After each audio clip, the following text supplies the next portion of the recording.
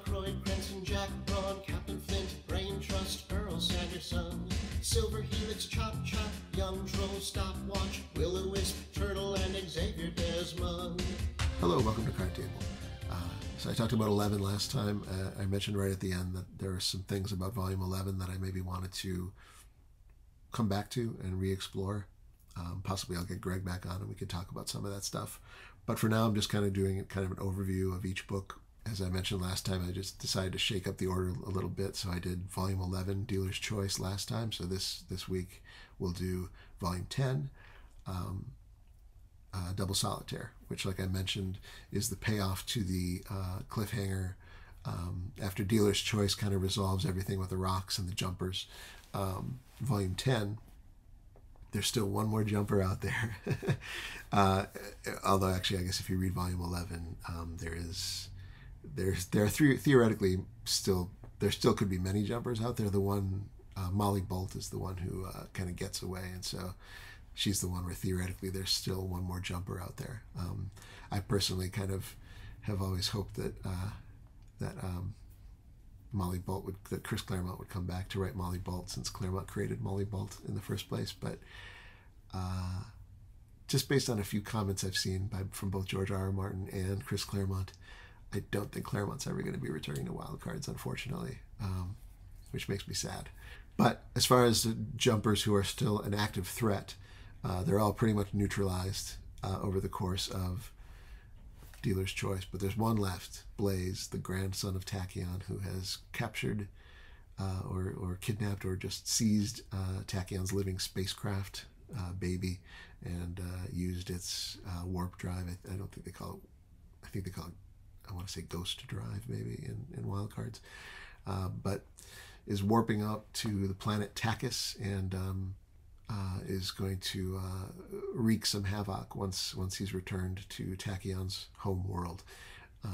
This is a solo novel written by Melinda Snodgrass, the first Wild Cards solo novel, the first of 3 so far. And I get the impression there might not be any more solo novels because just because the stable of Wild Cards authors has grown so large, and I think George R.R. Martin wants to include as many of them in each book as possible.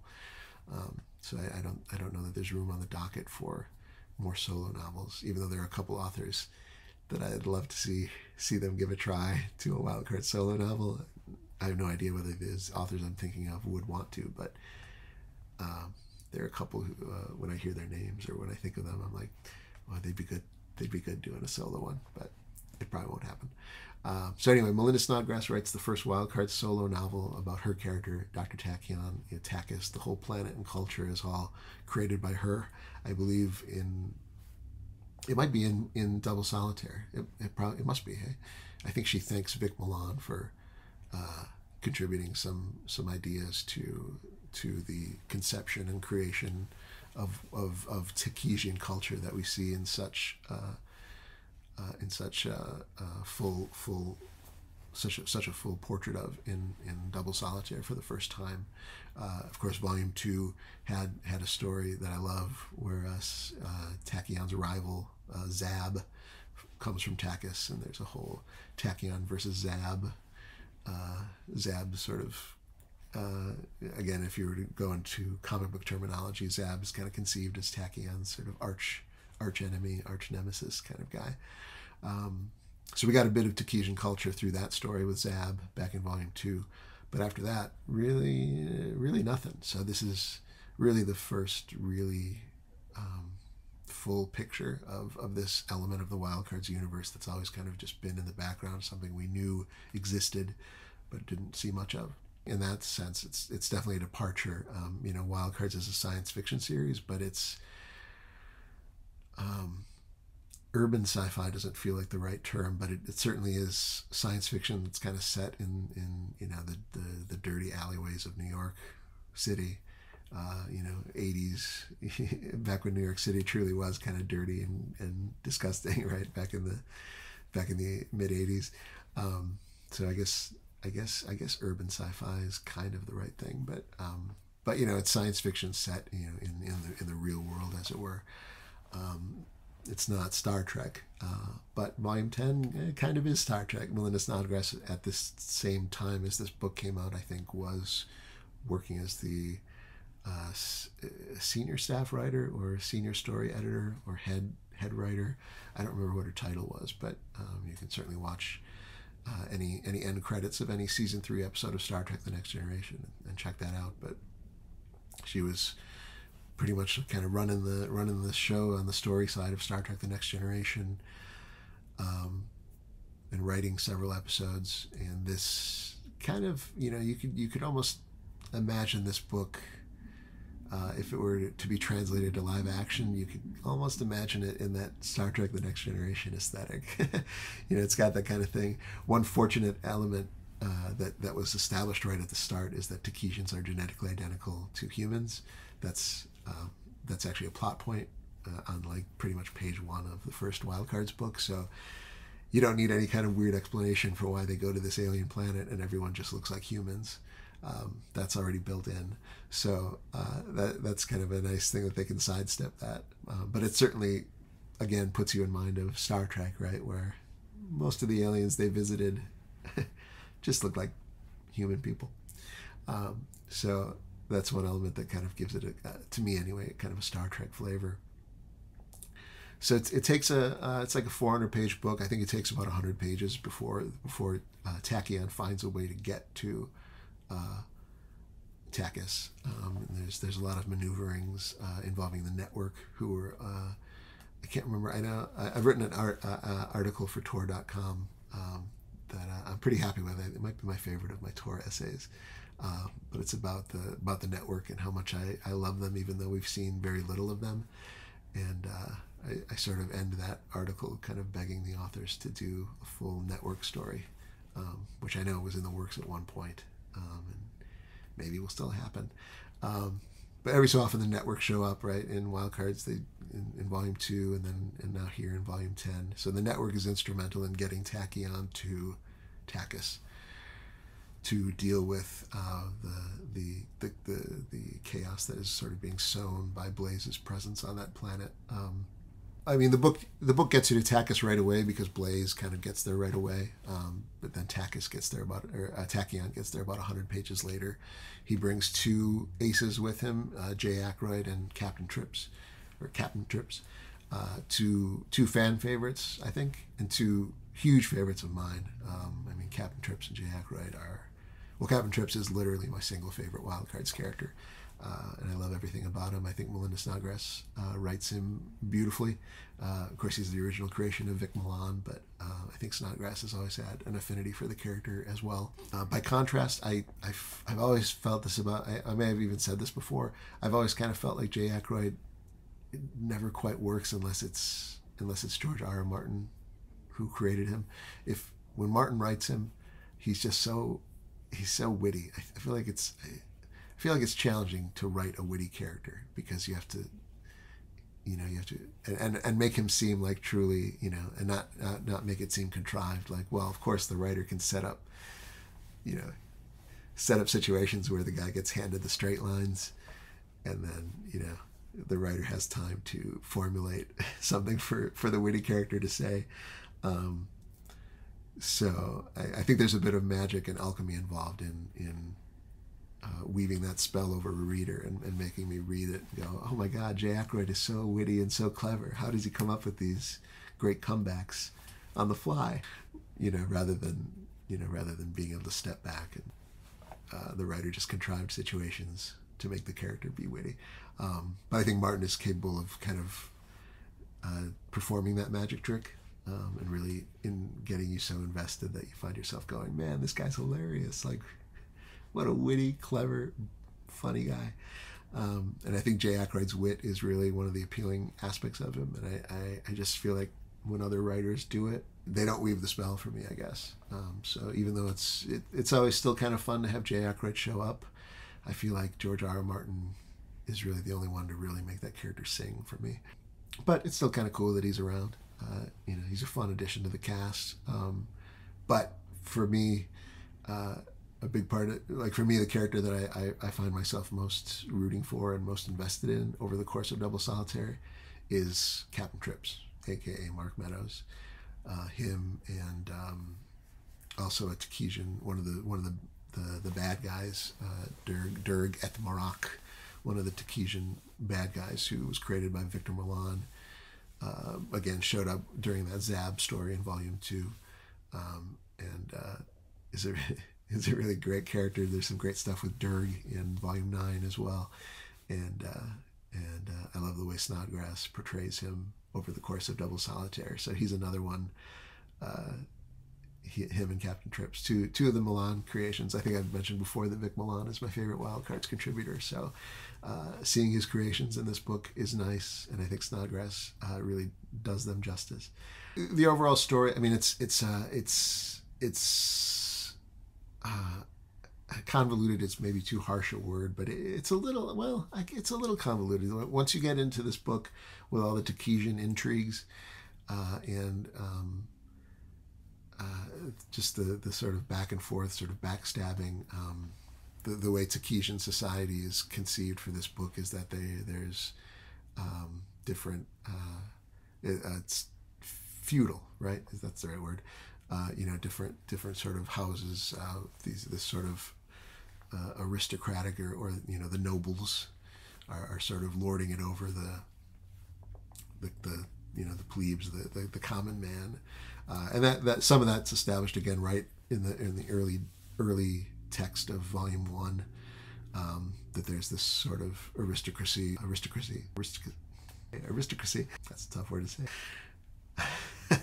An aristocratic milieu, and it's established that those higher ups, those nobles, are the ones with superpowers or the telepathy or telekinesis, all mental abilities.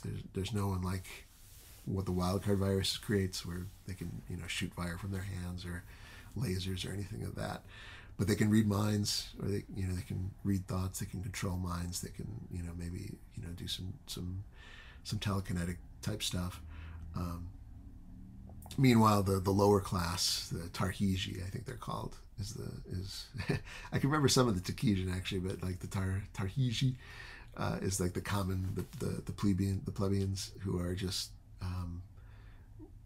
normal humans like you and me, right? Where they have no superhuman powers or anything, and so it's sort of Blaze sort of comes along and essentially foments a revolution amongst the lower classes, which is kind of a classic, obviously theme throughout history, right? So the idea, sort of part of the novelty of the premise of the book, is that even though that's such a common theme in the true history of we Earthlings, both in the Wild Cards universe and just in the real world, has this long history of those types of worker revolutions and revolts.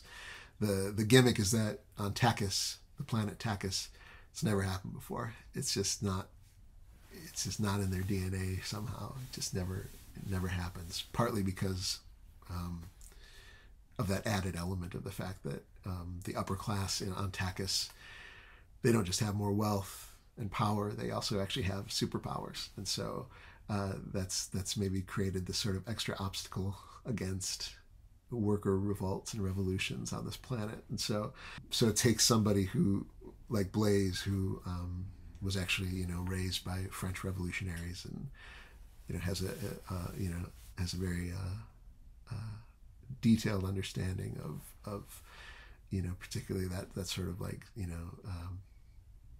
communist revolts and stuff, because he was actually raised by French communists. So that's sort of the clever hook of the book, is that he sort of becomes the first demagogue in Takesian history. The other part of that they touch on a little bit in the book is the fact that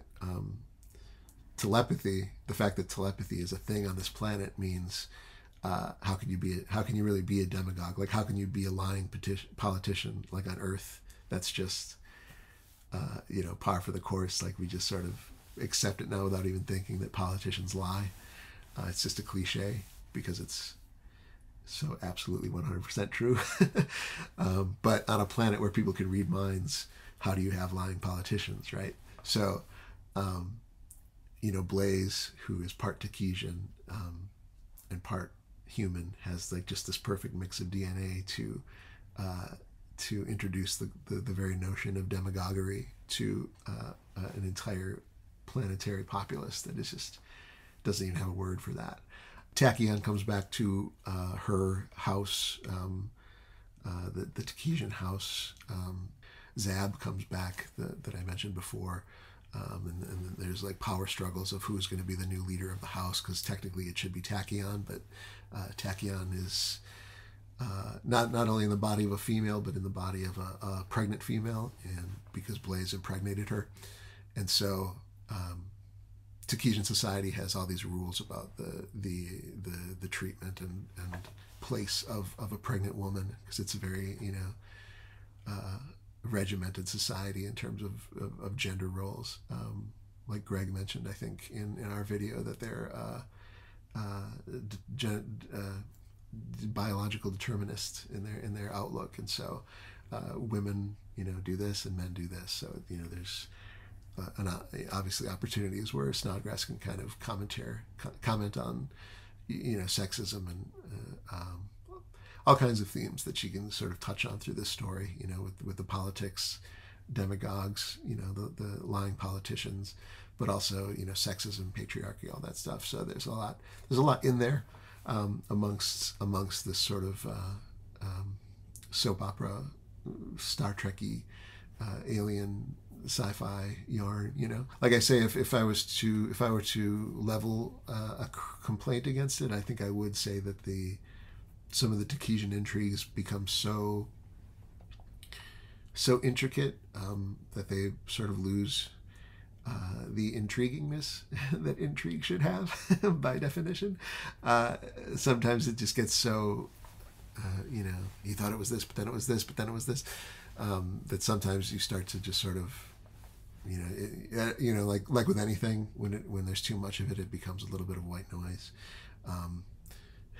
I think I might have mentioned this before, but Vic Milan, when he does his solo novel a couple books later, he's got this great line where he kind of lampshades the just sheer frequency of the betrayals within this house, and the backstabbing and power plays, and just how constant it is in over the course of Double Solitaire. So in his book, which is from the perspective of Mark Meadows again, who was on Takis right during Double Solitaire, where he talks about it's a great line. I won't be able to quote it perfectly, but I can paraphrase it, where he says that intrigue was like another element on Takis. So it's earth, air, fire, water, and skullduggery. I've always loved that line. It's always just jumped out at me. That one line almost perfectly pays off some of the ridiculous sort of overdetermined intrigue of Double Solitaire. But like with most Wild Cards books, as I mentioned last time, everything pays off in the end. I think Snodgrass is really good with plot, and so she really knows how to move the different, take these pieces and maneuver them in the right way so that everything pays off at the end.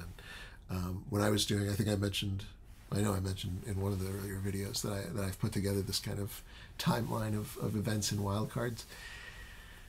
And so I found myself, when I was putting together this timeline of things that happened, I found myself more carefully kind of pulling Double Solitaire apart, just for the purpose of summarizing it for this document that I wanted to keep. So it's partly just to help with my kind of fading memory, so that sometimes when a new Wild Cards book comes out, I feel like I have to reread all of them just to be like, okay, where did everybody leave off at the end of these other books? Because with all these recurrent characters who sometimes don't show up in every book, I get to a new one and I'm like, let's see, where were they the last time we saw them? So I'm keeping the timeline document partly for that purpose. So I try to kind of summarize the events of every story, and in wanting to summarize accurately all the crazy double dealings of Double Solitaire, all the crazy backstabbings and betrayals and politicking that goes on over the course of Double Solitaire, wanting to get that all correct. I found myself kind of reading it more carefully than I have in some of the past rereads, and it does all fit together nicely. I think there is something a little confusing, maybe confusing is the wrong word, but there's something a little bit impenetrable at times. I think at least for me, as the first time I read it when I was younger, and even when I reread it as an adult the first time, maybe it's just that it's kind of overwhelming because it is like a full, like, in a series that part of the appeal of the series is that it just takes place, in the real world, and it's just superhumans in a real world. But this one is people in an alien world, so every city name is unfamiliar, every character name is made up of syllables and letter combinations that are, there to seem alien, with one or two exceptions where maybe there's like some weird cognates happening. Usually every single character name is like, has no association for a person, right? It's just, and maybe people who are used to fantasy literature are used to that. For me as a reader, I know for a while it was like, so which character is which? And, which ones are important and who am I supposed to be following? But it does all hang together. That's what I found when I summarized it for my own personal purposes for the timeline document I was creating. And there's a lot there that can be pulled out of it, and some of the action sequences are really great. Anything involving Captain Trips is great. We get a little more of the network, like I was mentioning before, who I always have time for the network. I think they're such a cool concept, and I want to see more of them. And it does pay off the whole Blaze thing, which was kind of the last major loose end from the Rocks Triad, or what they call the Rocks Triad. It's really one story. It's not really a triad because it's 8, 9, 10, and 11, but triad, tetrad, whatever you want to call it. But that whole saga, Blaze was kind of the last major loose end, and along with Tachyon being sort of stuck, quote unquote, in a body that wasn't his body. So all of that is essentially resolved, it is resolved. Yeah, with one or two lingering questions that still 20 books later still haven't been answered, but much like the return of the network, which I would love to see. I would imagine that if they were to do a return of the network, they would also return to Takis a little bit, Tachyon. And I guess that's the other thing worth mentioning before I wrap up this video, is that Tachyon is like the one character in Wild Cards, maybe the only one who is present in all 10 books of the first 10. And a major character in all 10. I mean, really, I guess Volume 7 is the only one where he has more of a supporting role. But in every other book in the series, and he's still there, and he still does some important things. But certainly in the first 6 books, and then in 8, 9, and 10, he's always a major figure. He is sort of like the face of Wild Cards. He's the guy who's on the cover of most editions of Volume 1, and he's Mr. Wild Cards. He's a tentpole character, and they make the bold choice at the end of Volume 10 to really write him off, or write him out of the series. And except in flashbacks, he hasn't really been seen much since then. And even when they do the flashbacks, he's often not there. So that was an interesting choice, and kind of one of the first examples of demonstrating the series' sort of resiliency and its ability to just kind of go as a saga, and continually introduce new characters as the early characters, sort of the first generation of Wild Cards characters, their arcs play out and conclude, and rather than just milking them, those characters are just written out of the series, only to return maybe as guest stars or supporting characters after that. So going forward, no more Tachyon, and I think they proved with that move that they could do it and have it be not a handicap. If anything, really the opposite. Giving the series a sense of longevity, almost like a literary Law and Order. you know, a show that was on for 20 years, and you know, none of the original cast was part of it in the latter part, because they would constantly sort of move a character out, move a new character in. So yeah, Wild Cards is like a sci-fi book, the sci-fi literary analog to Law and Order in that way. Also, I believe one last Star Trek reference, I think, if I'm not mistaken, that there's a bit in the ending that I think is a little homage, nod to Spock's brain, one of the notorious episodes of the original Star Trek series.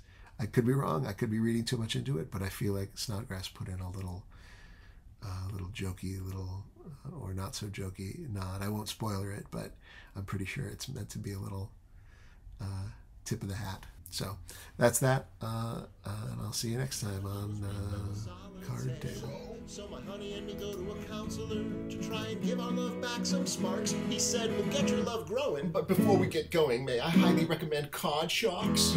I like to go out dancing. My baby loves a bunch of authors. Lately we've had some friction, cause my baby's hooked on shared world fiction. Aristocracy.